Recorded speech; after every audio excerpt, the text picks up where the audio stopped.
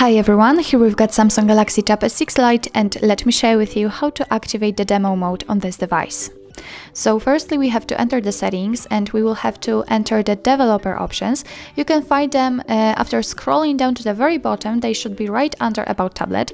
If you cannot find them on your device, then just find the tutorial, our tutorial, how to turn on the developer options in this Samsung device, and then just go back to this video and recreate all these steps.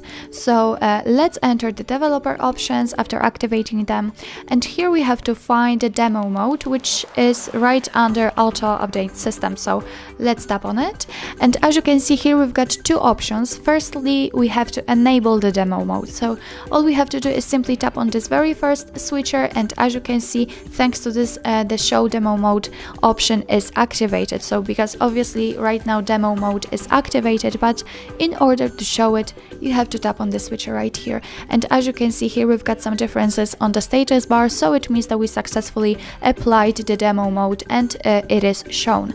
Of course, you can turn it off whenever you want. Just tap on those switchers in order to turn off the demo mode.